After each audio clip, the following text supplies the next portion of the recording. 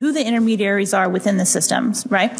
Who the middlemen are between one person sending a crypto token to another person. And that is the miners, right? A transaction doesn't end up on the blockchain unless a miner puts it on there. They have not yet been recognized. We still, as intermediaries, right? People still call these systems disintermediated. And the power that they exercise is in choosing the transactions, ordering them, and they can delay people's transactions. They can take money to do what are called things like sandwich attacks and front running and back running and all kinds of games. And there has not been very good research into the mining or validating community. They are coming out of the shadows much more. Many of them have migrated just recently from China, where they were highly concentrated, and China recently made it illegal for Bitcoin miners to operate there. So many are coming to the US, many to my home state of Texas. And I think these players need more scrutiny. They are intermediaries in important multi-million dollar, multi-billion dollar financial systems. They need more scrutiny. Looking at that clip, that was from July, and we saw that MEV was brought up on Capitol Hill. I want to get your guys' take on the whole idea of miners as intermediaries and how you see MEV going forward as we see like the regulatory gauntlet kind of coming down. Yeah, I mean, I'm a big advocate of decentralization. So when I hear something like that, I almost see it as somewhat of an attack on the idea that a blockchain should be completely decentralized. That's the whole idea of what we're trying to do, right? We're trying to replace the traditional financial system, which is highly centralized, with something that doesn't have any kind of centralized control. And when you're talking about miners as being the intermediaries or in control of the network and then saying we should regulate them or whatever, you're almost attacking the idea that a blockchain should be decentralized. So I would say unequivocally that I'm against. I don't agree with what she's saying.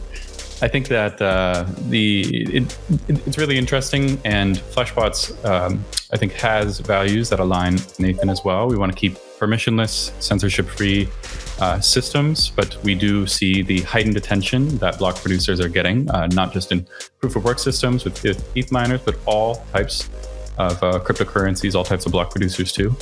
Ultimately, we think at Fleshbots that the remedy to this is to keep a neutral position for block producers by splitting the party that builds blocks from the party that proposes blocks to the network, right?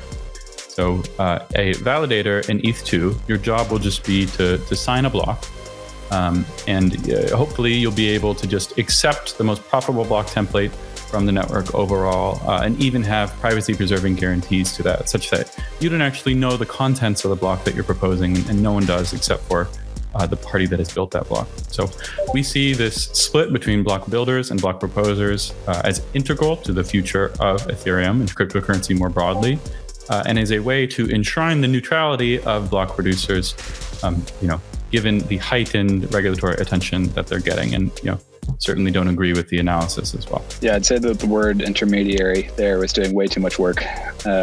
She was using it to refer to multiple different things, different times she used it.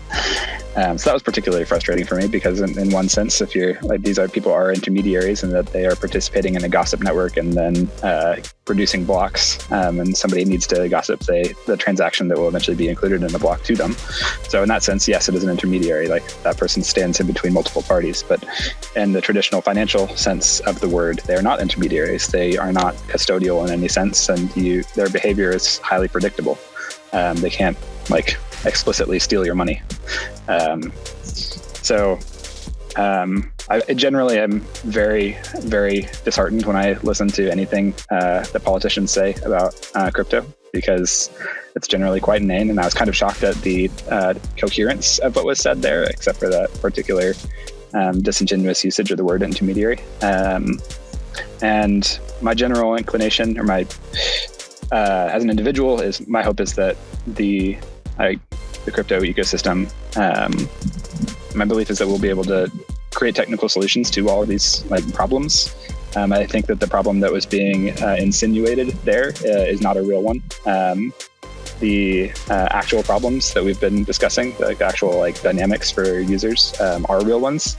And I believe that people like Robert are coming up with some great solutions to those. And me and my peers at Uniswap, we're as protocol developers working on designing systems that are maximally robust and maximally predictable for our users. And I think that is the route that we should go, and not some sort of regulated position. Like, right, it's almost nonsense to talk about regulating mining in the first place. Like, it's just like it doesn't work. One figuring out, what is front running, what is a sandwich, a priori, right? I think it's extremely difficult. Like, technically, I'm not even sure that makes sense, right? I don't think that's feasible at all. I think even if that were to come, like, the law would just be unenforceable too. And yeah, that's one thing I wanted to touch on that I feel is like almost the most important thing that I took from what Jordan said, is that this is about developing decentralized technology. And once we get sufficiently good at that and the technology is sufficiently advanced enough, these conversations sort of become irrelevant, because, as Robert said as well, it's just not an enforceable system anymore. I know we're at time, but one last quick thing is we want to build systems that make sense under assumptions of rationality.